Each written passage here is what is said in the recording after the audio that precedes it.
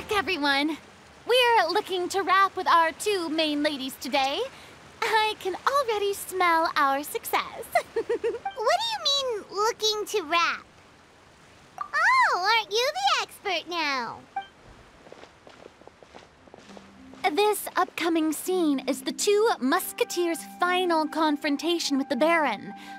There will be quite a bit of action, but no choreography beyond what we've already rehearsed. Anyway, get ready. Lights, camera, action! The view is beautiful tonight. It reminds me of that fateful night 10 years ago. And now that I've said it, I can even make out the faint fragrance of herbal tea in the air. Enough, villain! It's time that you pay for the death of our mother! My dear Iris, have you forgotten your manners? How can you speak like this to your own father?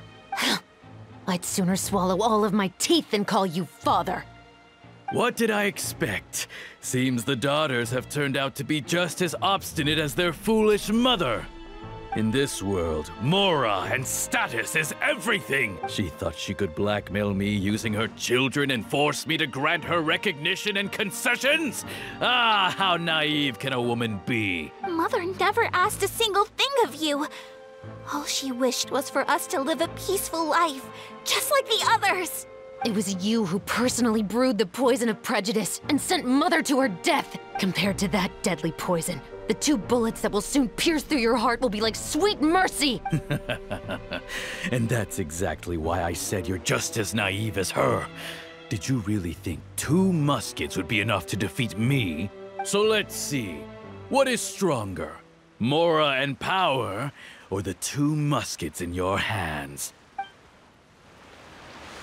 Get them! Tulip! There are too many of them! It'll be okay! We'll cover each other, Iris! And Mother will be watching over us, too!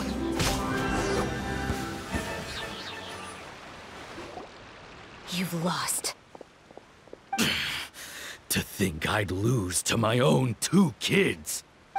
We are no children of yours, and we'll never call that place our home. Then tell me, what did you do all this for? You lost your mother, and will soon kill your father as well.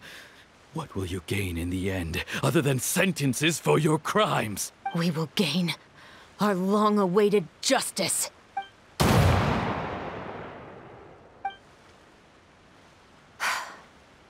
It's over. Finally, it's over.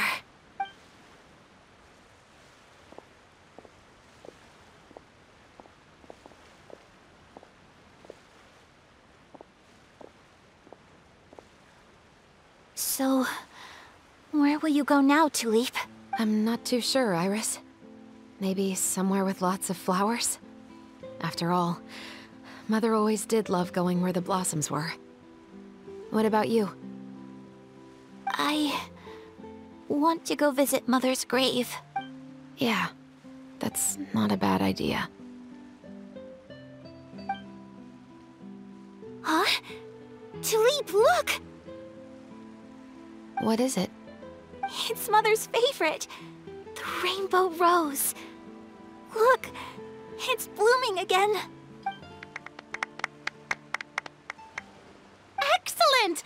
That was beyond mesmerizing. Even I didn't expect the scene to go so well. And we got it in a single take. All right, everyone. We've got a wrap for Tulip and Iris. Congratulations, Ayaka and Chevres! Thank you. I didn't expect our parts to wrap so quickly. I wish I could savor the experience for just a bit longer. Paimon totally understands. Paimon's not ready to say goodbye to the clapperboard either. Filming has really been a lot of fun. You were great too, Chevres. The way you said, long-awaited justice. It gave Paimon chills. That is indeed my favorite line in the whole book. I still remember trying to act it out in my room the first few times I read it. Whoa! Paimon would have never guessed you're that type. Who doesn't like stories where the guilty are punished and justice prevails over evil? Don't forget, I'm the captain of the Special Security and Surveillance Patrol. Captain, I have something urgent to report. Please excuse me, everyone. I'll be back in just a moment. It's okay, don't worry about us.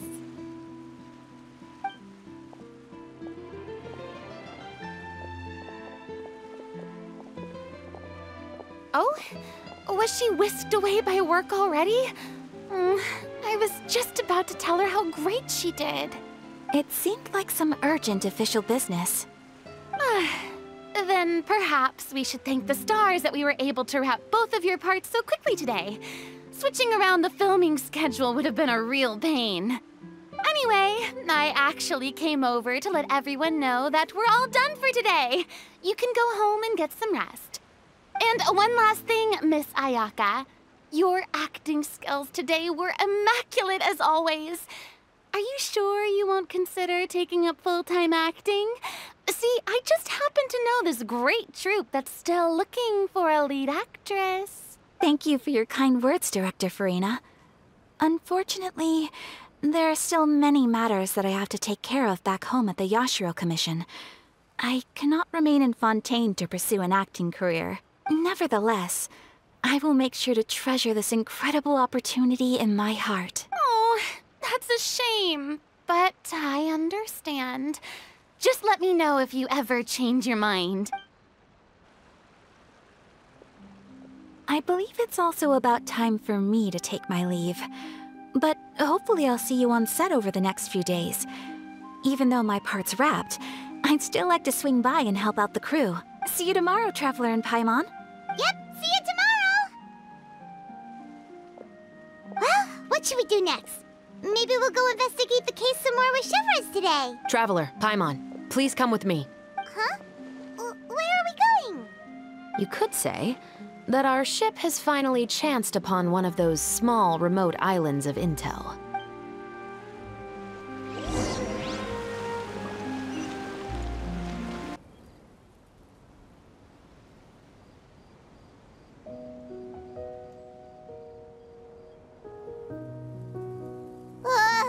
Paimon's exhausted.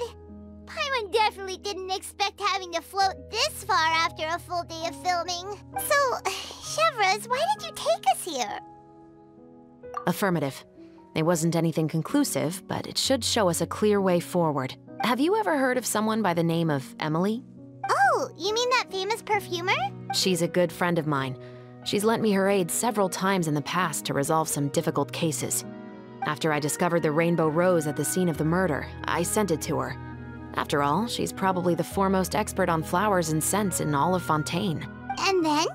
There was nothing remarkable about the flower or the trace amounts of soil left on it.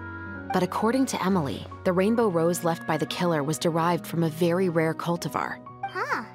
Paimon didn't know that there were different varieties of rainbow rose. Paimon just thought they grew everywhere in the wild. Flowers that are deliberately cultivated will always show some different features from those that bloom in the wild. We already knew that the rose left at the scene belonged to a special cultivar, but with Emily's expertise, we were able to pinpoint the place where it was first picked from. Oh, Paimon gets it now. So whoever first planted that rainbow rose was probably the killer. Precisely. And after we checked what we learned against some sales records from the past, we discovered that there's only one person in all of Fontaine who could grow and sell this specific cultivar. Really? And who is it? It's the novelist.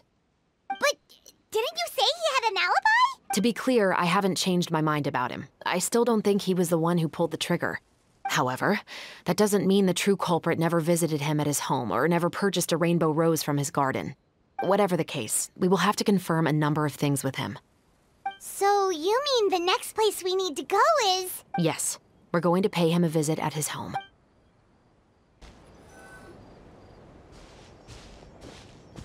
That should be his house. There are so many Gardamex stationed around the place. That's pretty unusual, right? According to what he told me last time we spoke, he hired them so he won't be harassed or disturbed. Huh. So there are a lot of flowers in his garden, but Paimon doesn't think we'll be able to pick one without alerting the Gardamex. Right. Which is exactly why I think there has to be a special connection between him and the killer. So, Should we knock? Just wait here for now. I'd like to take care of a number of those Gardamex first. But they're so far away. How are you planning to do that? Don't forget, Paimon, I'm actually the real-life captain of the Musketeers.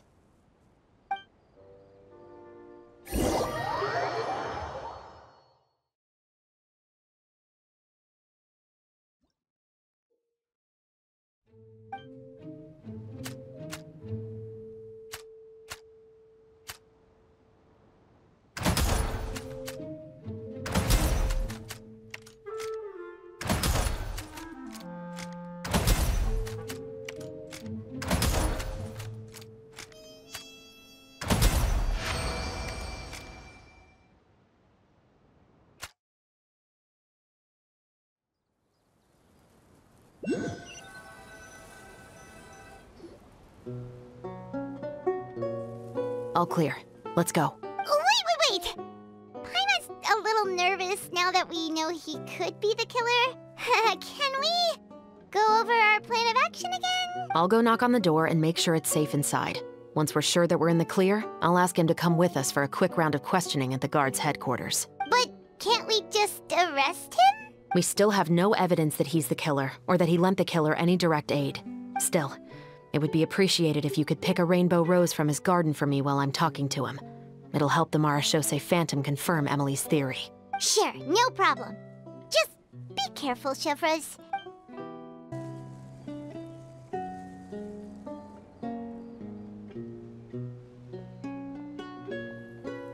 Excuse me, Mr. Baptiste, are you home?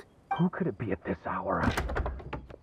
Oh, it's you, Officer Chevreuse. Would you mind accompanying me to the guard's headquarters, Mr. Baptiste? We would like to ask you some questions about a case. Oh, is it still regarding the murder case from before? I cannot confirm or deny that at this time. So it is then. Listen, I need you to come with me, Mr. Baptiste. Miss Chevreuse, I'll save you the trouble. Oh, and you two over there? There's no need for you to pick my flowers either. It's not time for them to bloom yet. Oh! Okay. By saving me the trouble, you mean... I will confess, I was the killer. Huh?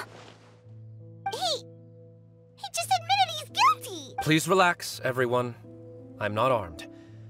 The musket you're looking for has been buried in my backyard. Then it's my responsibility to inform you, Mr. Baptiste, that everything you say right now will be used as evidence for the inevitable trial. Yes, I am perfectly aware of that. I must say, I hate this feeling. Oh? Is it because I confessed?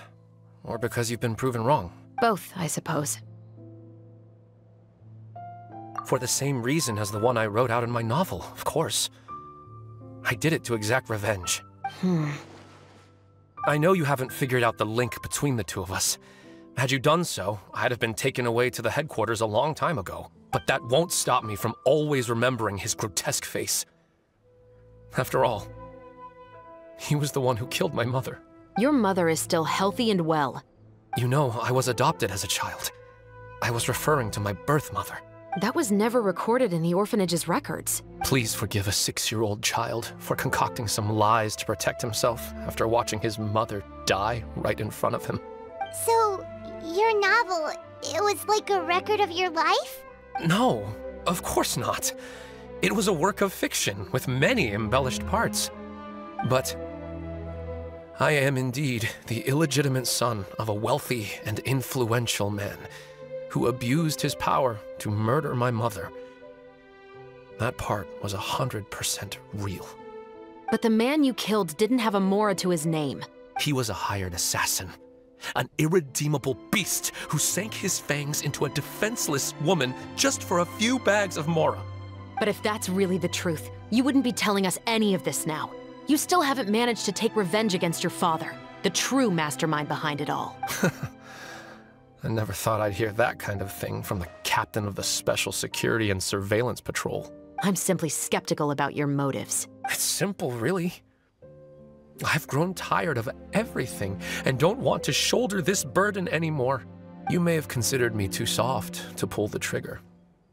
Well, as it turns out, you are exactly right. I've become overwhelmed by the aftermath of the murder. So you're going to call a stop to your revenge, just like that? The true mastermind is too rich and too powerful for me. I've accepted that I will never be able to avenge my mother alone. And so what? The characters in your book never gave up? Now, Officer Shavras, I'm the one who has killed a man, aren't I? Are you trying to convince me to commit another crime? What's your father's name? How do you plan to prove the veracity of all of your claims? Well, I'd like to speak with you privately. Sure. Why don't we speak privately at the guard's headquarters? No, it has to be here. I must ensure that we won't be overheard. Fine. Let's talk here. When I said won't be overheard, I meant by anyone. I would like to speak with you and you alone.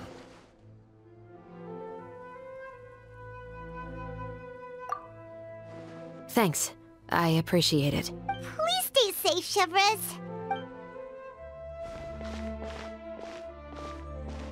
All right. Let's hear it. Will you really believe what I'm about to say? Well, that depends on what you're going to tell me. Fair enough. Fair enough. Then listen closely.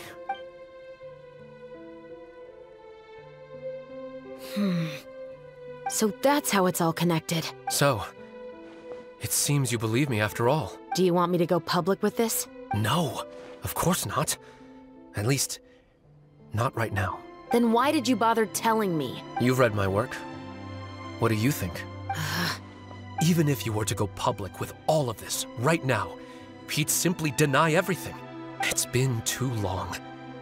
Almost 20 years. Anything that could be used as evidence has long faded away. Even if there might have been a solitary island of truth once upon a time, it has long sunk beneath the waves by now. Justice will never find him. Not if you don't try. I know that as the captain of the Special Security and Surveillance Patrol, you will always stand on the side of justice. But do you really think a cushy life in prison really constitutes justice for him? I bet he could lead an extremely comfortable life in the fortress of Meripede. What are you trying to say? I've been observing you from a distance. Your portrayal of the Musketeer was exquisite. Pull the trigger of justice against him. Let the villain get what he deserves. You want me to let you go so you may complete your revenge? No, Officer Shavras.